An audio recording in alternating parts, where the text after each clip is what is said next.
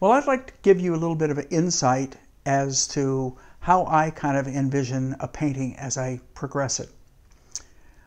I begin with the concept of the image, but the image isn't where it just stays.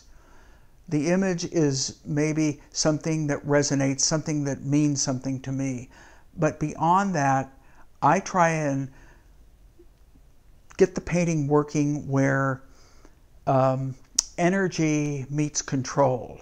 So there can be a lot of energy in the painting, yet at the same time, there's enough control that it conveys the image that I'm after to the viewer. I like an individual to view one of my paintings and see it from a distance and let it hit them like, wow. I kind of refer to that as impact. After the impact hits them and they approach the painting, my feeling is I want the individual to realize that what they're looking at is paint and the movement of paint, the way I personally tried to kind of orchestrate my brushwork, my value control, my color manipulation, my design and composition in such a way that it means something to you, the viewer. If you think about it, it deals with, there's a tactile quality and a beauty, a richness to paint.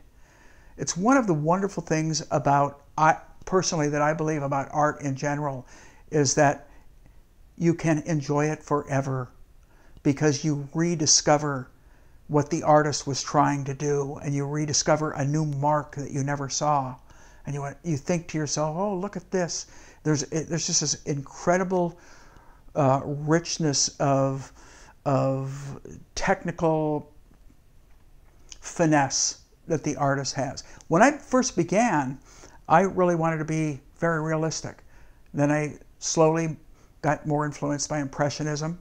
And from that, I moved into what I refer to as a form of painterly realism.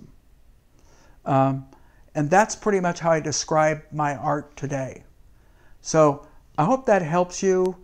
I'm Craig Nelson, and I hope this gives you some information a little bit about the way I view paintings.